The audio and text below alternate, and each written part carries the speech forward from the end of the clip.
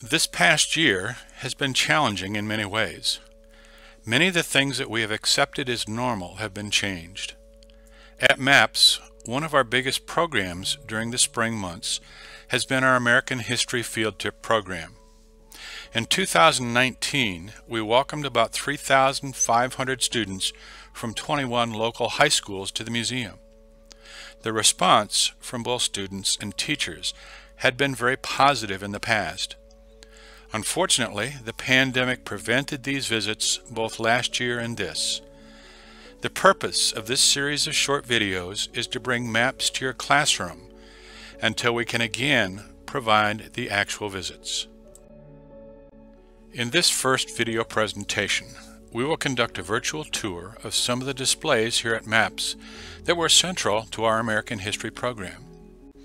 As we do not have the same time restrictions that were normal during an actual visit, we can cover more of the displays and a little more of an in-depth background. We can also introduce you to a second display room, one that we typically do not have time to show during in-person visits. We will, however, still focus on some of the key social studies learning standards around which our program has been built. We also hope to highlight some of the local connections to the state of Ohio.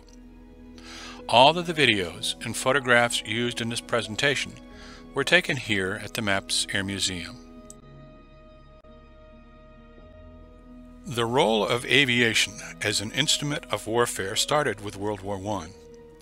Tensions had been brewing throughout Europe for years before the war actually broke out. A number of alliances involving European powers, the Ottoman Empire, Russia, and other parties had existed for years, but political instability in the Balkans threatened to destroy these agreements.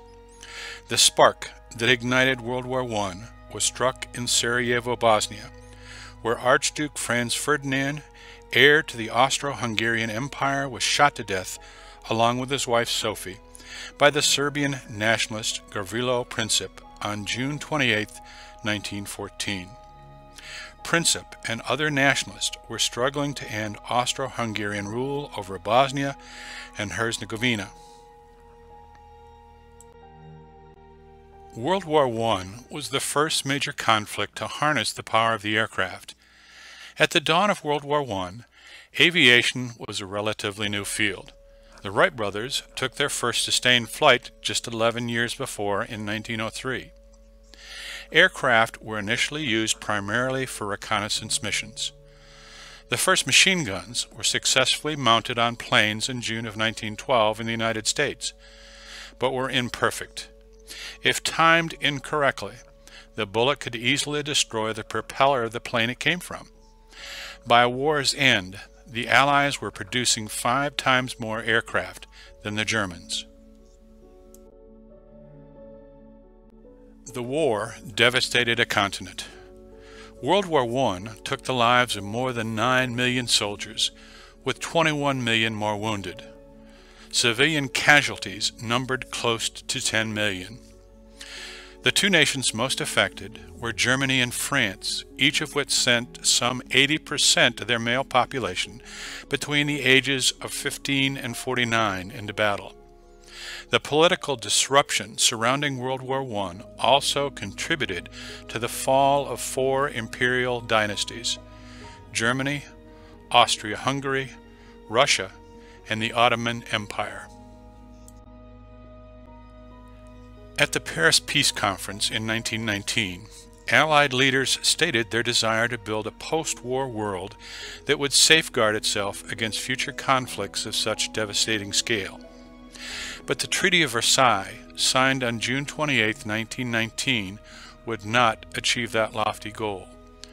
Saddled with war guilt, heavy reparations, and denied entrance into the League of Nations, Germany felt tricked into signing the treaty, having believed that any peace would be a peace without victory. As the years passed, hatred of the Versailles Treaty and its authors settled into a smoldering resentment in Germany. That and the onset of the Great Depression resulted in the rise of nationalist movements in the country, one headed by a young, ambitious, Austrian-born German politician. When the First World War ended, the United States was quick to leave behind its European commitment. Disillusionment over World War I fed opposition to foreign entanglements and support for the policy of American isolationism. Strong anti-war and non-interventionist sentiments were expressed by the America First Committee, a group who favored isolationism and staunchly opposed U.S. intervention or providing aid to the Allies. In late 1940, national hero and aviator Charles Lindbergh became the spokesman for the anti-war America First Committee. Speaking to overflow crowds in Madison Square Garden in New York City and Soldier Field in Chicago, his speeches were heard by millions. While America did not enter the war until after the attack at Pearl Harbor, Americans were already volunteering to enter the fight. A number of American flyers joined the 3 Eagle squadrons of the Royal Air Force early in 1941. These squadrons were composed primarily of American flyers. Among these flyers were Don Blakesley of Fairport Harbor, Ohio, and Don Gentile of Piqua, Ohio. When America entered the war in 1941, the Eagle squadrons became part of the U.S. Army Air Corps. These veteran pilots provided a wealth of experience to flyers who had never seen combat. Most Americans are familiar with what happened at the American Naval Base at Pearl Harbor on December 7, 1941. The Pearl Harbor display in the Gallery of Heroes is at the heart of our World War II collection. Of the 2,403 American casualties that were suffered that morning, 1,177 of those died on one ship, the USS Arizona. 41 of those who died were from the state of Ohio.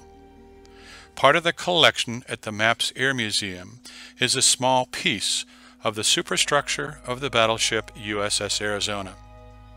President Franklin Roosevelt made a speech the next day to a joint session of Congress asking for a declaration of war. A copy of the congressional record of that speech is also included in the Pearl Harbor display. Among those that perished that morning was an Ohio resident by the name of Robert Scott. Machinist Mate First Class Scott was assigned to the battleship USS California when the Japanese attacked Pearl Harbor on December 7, 1941. The compartment containing the air compressor to which Scott was assigned as his battle station was flooded as a result of a torpedo hit. The remainder of the personnel evacuated the space, but Scott refused to leave, saying words to the effect that, "This is my station, and I will stay and give them air as long as the guns are going." For his heroic actions on that fateful morning, Robert R. Scott was posthumously awarded the Congressional Medal of Honor. Scott is not the only Ohio resident awarded the Medal of Honor that we have honored here at the Maps Air Museum. Among those Ohio Medal of Honor winners that we have remembered with displays and memorials are William Pittenger of Knoxville, Ohio, who fought in the Civil War and was one of the first recipients of the Medal of Honor. Robert A. Pinn of Perry Township, Ohio, was one of only 4 black Americans from Ohio to receive the Medal of Honor during the American Civil War. William R. Richardson of Cleveland, Ohio, awarded the Medal of Honor for actions during the Battle of Petersburg during the Civil War. David Ayers of Toledo, Ohio, won the Medal of Honor during the Siege of Vicksburg during the Civil War.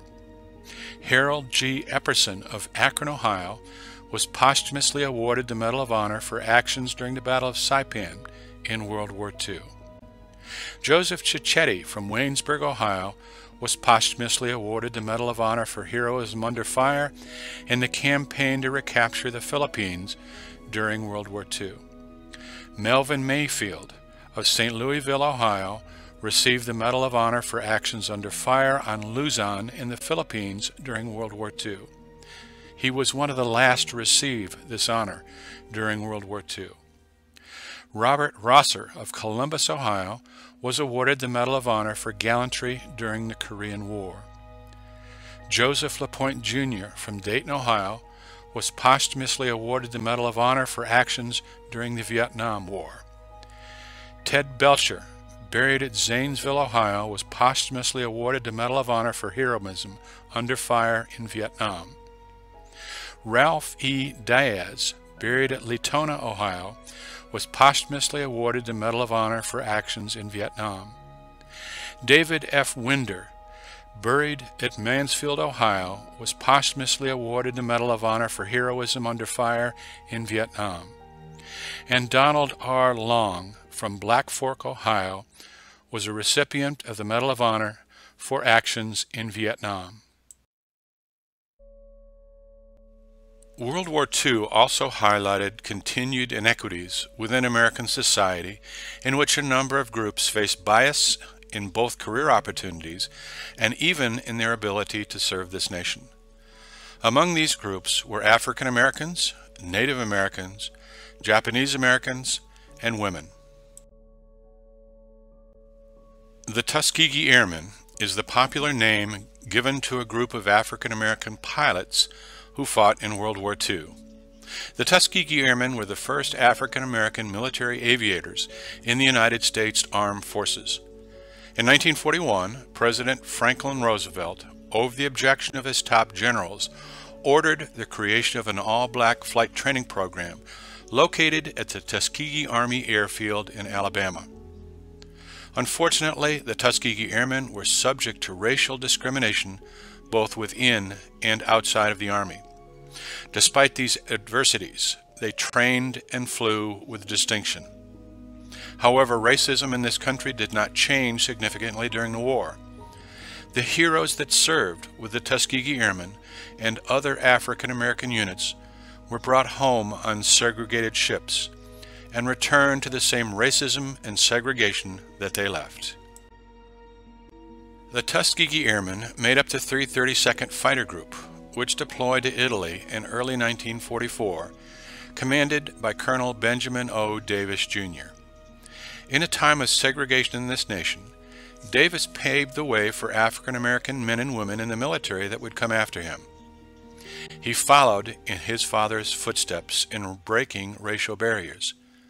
His father, Benjamin O. Davis Sr., was the first African American to become a general in any branch of the U.S. military.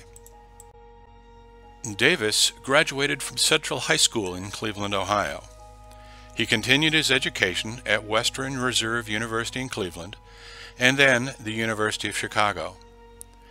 Davis earned a 1932 nomination to the U.S. Military Academy from Representative Oscar S. DePriest, then America's only black congressman. He was the first African American to be admitted to the Academy since Reconstruction. During the 4 years of his time at the Academy, Davis was racially isolated by his white classmates, few of whom spoke to him outside the line of duty. His classmates hoped that this would drive him out of the Academy. The silent treatment, however, had the opposite effect. It made Davis more determined to graduate. He was the Academy's fourth black graduate. At the start of his junior year at West Point, Davis applied for the Army Air Corps, but was rejected because it did not accept blacks. While Davis and his wife were on his way to his new post in Alabama, they slept in their car because there were not many hotels that allowed colors. From being rejected into the Fort Benning Officers Club due to his race, Davis persevered through it all. After World War II, he graduated from the Air War College in 1950, commanded a fighter wing in the Korean War, and was promoted to Brigadier General in 1954. In 1959, Davis became the first African American officer to reach the rank of Major General in the Air Force, and was promoted to Lieutenant General in 1965. On December 9, 1998, Davis was awarded his 4th star. He was the first African American to be so honored upon retirement. Women faced many of the same biases during this period in our history. One of the major changes occurring as a result of the war was the role women play in American society. World War II shattered that stereotype with the recognition of two groups specifically, the Rosies and the Wasps.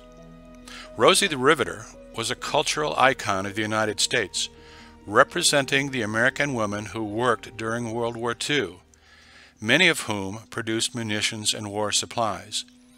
These women sometimes took entirely new jobs, replacing the male workers who were in the military. One of the aircraft produced during World War II was the F-4U Corsair.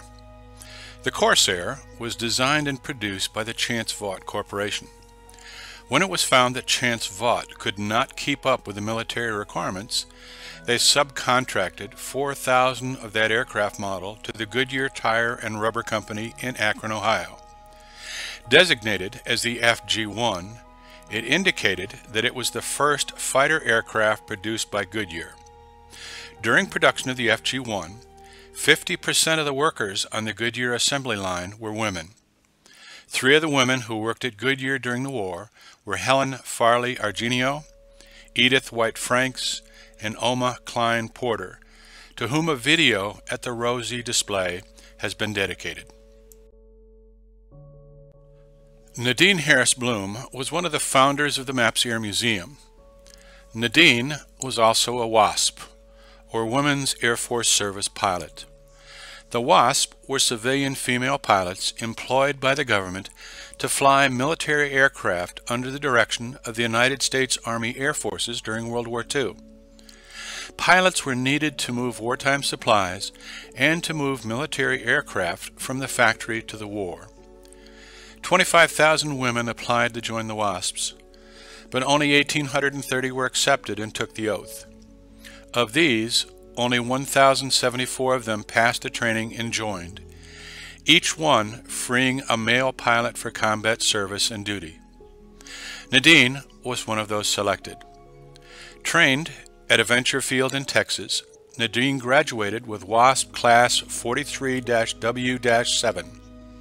During the war, she flew from Newcastle Army Air Base in Delaware, Childress Army Airfield in Texas, Fairfax Army Airfield in Kansas, Honda Army Airfield in Texas, and Long Beach Army Airfield in California. For some, World War II represented a major turning point for women as they eagerly supported the war effort. Others emphasized that the changes were temporary, and that immediately after the war was over, women were replaced by returning servicemen and expected to return to traditional roles of wives and mothers. Regardless of the position taken, the Rosies, the Wasps, and the generations that followed them knew that working outside of the house was in fact a possibility for women. The focus of the display that we have titled Homefront World War II is to remind us that the world has changed, sometimes because of events outside of the control of the average American. World War II, unlike modern warfare, involved the majority of the male population either in critical industry or in the military. To support a large military presence in 2 military theaters resulted in much of the food, oil, gasoline, and other products that the American population took for granted being shipped overseas.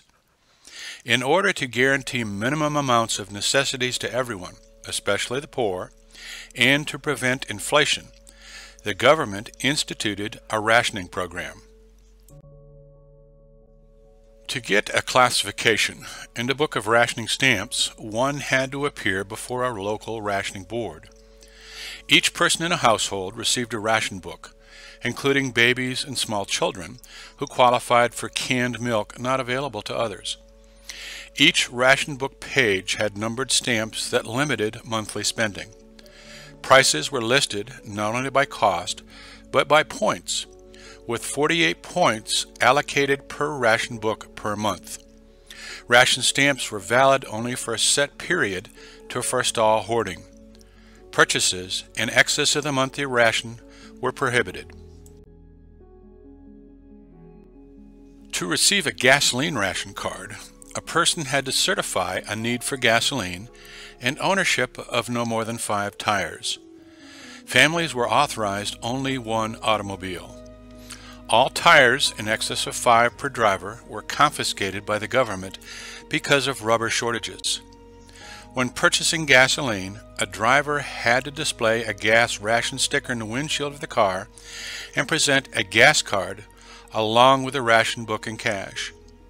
By the end of 1942, half of U.S. automobiles were issued an A sticker that allowed 4 gallons of fuel per week. Keep in mind that on an average, most 1940 cars drove between 15 and 20 miles per gallon of gasoline. On June 6, 1944, Allied forces went ashore on the beaches of Normandy. The night before the D-Day landings occurred, Allied airborne forces from the American 82nd and 101st Airborne Divisions and the British 6th Airborne Division parachuted into the Normandy area to hold key road junctions in preparation for the invasion. One of the young paratroops that jumped into Normandy that night with the 101st Airborne Division was Henry S. Fuller from Akron, Ohio. Fuller was photographed as part of a group of young paratroopers listening to General Dwight Eisenhower prior to loading on their aircraft. 3 months after D-Day, Fuller would make his second combat jump, this one part of Operation Market Garden in the Netherlands. In January of 1945, Fuller was wounded when a large portion of the 101st was surrounded in the small village of Bastogne in what later became known as the Battle of the Bulge. There are a number of additional displays in the Gallery of Heroes that honor local men that fought in World War II. Among those displays are the following: Lee Kessler from Canton, Ohio, who served as a gunner on a B-17 Flying Fortress. His aircraft was shot down on a mission over Germany. He was captured and was held in a German prisoner of war camp. Some of Kessler's artwork and a video interview about his experiences are included in his display. Reamer Sewell, who went to Crosby Elementary School in Akron, Ohio, was a navigator on a B-26 bomber stationed in Europe. Like Kessler, his aircraft was shot down and he became a prisoner of war. The original telegraphs that were sent to his family and letters that Sewell sent home from the POW camp are included in his display. W.K. Haynes from Cuyahoga Falls, Ohio, flew 51 missions over occupied Europe as the pilot of a B-24 Liberator bomber. Like Lee Kessler, a video interview with Haynes about his wartime experiences is included with his display. Adam Parsons, who graduated from Akron's Garfield High School, was a C-47 pilot during World War II. On June 6, 1944, he was the co-pilot of a C-47 assigned to drop paratroops from the 101st Airborne Division into Normandy. Clay Baker, also a Garfield High School graduate, flew 35 missions over occupied Europe as the pilot of a B-17 bomber. And Charles Kramer, a graduate of Bucknell High School in Akron, Ohio, flew 25 missions from England in B-17s with the 305th Bomb Group. Heroism comes in all forms, and it is not always found in combat. Jerry Lind graduated from Hudson High School at age 16. He applied for the Air Force Academy, but was advised he had to be 17 by July 1st to enter, and he would not be 17 until July 26th. So he applied for a scholarship to Purdue University in the Reserve Officer Training Corps program. He received an appointment to the Air Force Academy after completion of his freshman year at Purdue. In 1990, Jerry graduated from the F-111 Flight Training Program and was assigned to the Royal Air Force Base in Upper Hayford, England. On September 17, 1992, he and his weapons officer, Major David McGuire, were returning from a training mission when their plane developed mechanical problems which made a crash inevitable. They were instructed by their base controller to eject. If they had ejected, however, the F-111 would have crashed into the village of Upper Hayford with devastating loss of life and property. So they decided to remain aboard and try to land their crippled aircraft. That decision cost both men their lives when their crew capsule ejected from the F-111E aircraft as it crashed near the approach to the runway, just over the fence from the village. While not included in either of the two display rooms currently open to guests at the MAPS Air Museum, there is one other display that deserves to be mentioned in this presentation. The display is located in the main lobby of the museum and honors another who has local roots. Born in Zanesville, Ohio, Sharon Ann Lane was a 1961 graduate of Canton South High School. She attended the Altman School of Nursing in Canton, graduating in 1965. She worked at the Altman Hospital as a general duty nurse for 26 months. She then attended the Canton Business College for 2 years before deciding to join the U.S. Army Nurse Corps on April 18, 1968. Sharon arrived in Vietnam on April 29, 1969, and was assigned to the 312th Evacuation Hospital at Chu Lai. On June 8, 1969, First Lieutenant Sharon Lane was killed by enemy rocket fire while on duty at the hospital, becoming the first and only female combat casualty of the war. Her name is the first one displayed in Line 112 of Panel 23W of the Vietnam Veterans Memorial Wall in Washington, D.C. Some of the displays represent those that have served during the War on Terrorism. The display honoring Richard P. Ramey is one such display. Ramey, a Perry High School graduate, joined the Army in 1996. He was trained as an Explosive Ordnance Disposal, or EOD, specialist. On February 8, 2004, Staff Sergeant Ramey was killed while disarming an improvised explosive device, or IED, in Iraq. In addition to the display honoring Ramey, he also has a carved memorial feather in the museum's Fallen Feather display. One of 300, each one dedicated to an Ohio resident lost in the War on Terrorism. There are well over 100 additional displays in both the Gallery of Heroes and the Ohio Military Museum display rooms that we cannot hope to cover in this short video presentation. Most tell the stories of Ohio residents who served and some who gave up their lives in service to this nation. Maps exist to remember them and to tell their stories.